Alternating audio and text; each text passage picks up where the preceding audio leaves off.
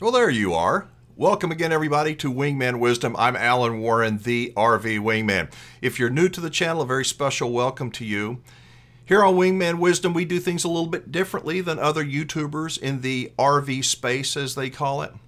Wingman Wisdom is about trying to help you not only be a smarter RVer and a happier camper, but maybe a little bit wiser human being. At least that's our hope. If you like the content that you see here, please hit the subscribe button, give it a thumbs up, share it with your RVing family and camping buddies. I think that they will get a lot out of this particular video. You know, buying a new RV has always been a big deal. I mean, forever it's been a big deal. But today, with the enormous price tags and the confusing terms, it is a really big deal. And it can be really confusing, right? Well, my friend Kevin Frazer, whenever I get into a place where I need some clarity, I go to Kevin Frazer from Cheyenne Camping Center. You're getting ready to hear a piece of an interview from one of the most honest men I know on the face of this earth. It is direct and solid information that will help you as an RV buyer that you won't hear anywhere else. In the RV industry, MSRPs are a fraud. There is no formula to determine MSRP. It's all politics. It's used to deceive. The manufacturers rue the day they put these big MSRPs on it, but the dealers pressure them to do it.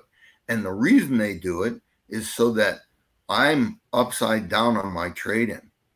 So instead of giving me a $30,000 discount, you give me $30,000 more for my trade-in.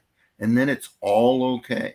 And some banks are just dumb enough to fall for it. It's kooky. But first of all, get rid of the idea that an MSRP has anything to do with the real world. Now, how do you roughly assume? And there's a whole lot of variables. Some models are real stinkers and they get hurt worse. And you have a hard time selling them because they got a bad rep. And sometimes the RV's got problems. Sometimes the owner has done bad things to them. Mm-hmm. Modifications they thought improved them often don't. So, right. The rule of thumb, if it's in excellent condition and it's not some barnacle, you can figure that from the settlement price. And if you don't know what the settlement price, if you don't know what it was sold for, and probably better still, do some online research and see who's got the same model for the cheapest price. And then that first year depreciation, everybody says, oh, the first day you drive it off the lot, it takes a 50% hit. No, from MSRP it might, but MSRP means nothing. Mm-hmm. From settlement price, from what you could have actually bought one for, it really does in the first day lose 15%. The difference between a new one and a used one is always 15%. And that has been my experience for 50 years. Okay, now that's year one. That's year one. Subsequent years are more subject to market conditions. But I always give the rough numbers of 7 to 10% per year depreciation. Right now, it's 7%, but if the market continues to soften, it'll be 10% again.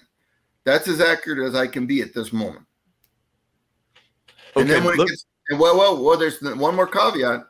When it gets to be 10 years old, all bets are off. If you're an owner and you've got an RV that's 9 years old, you want to sell it right away. And why is that? Many lenders will not use more than 10-year-old vehicles as collateral.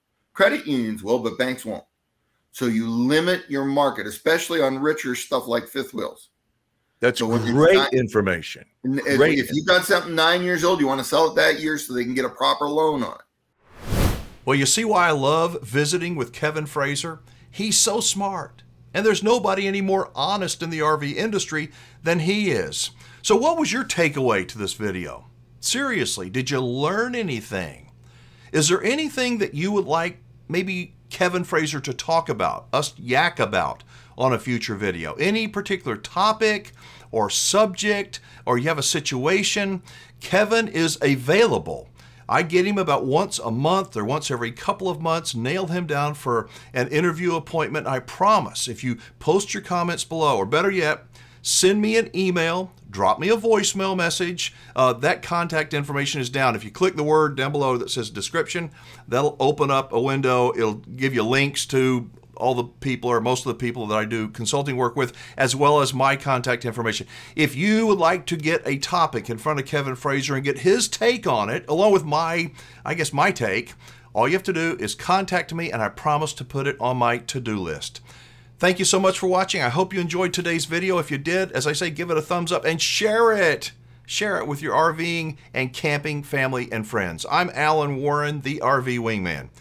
Be safe, have fun, play nice, and don't leave your good manners at home.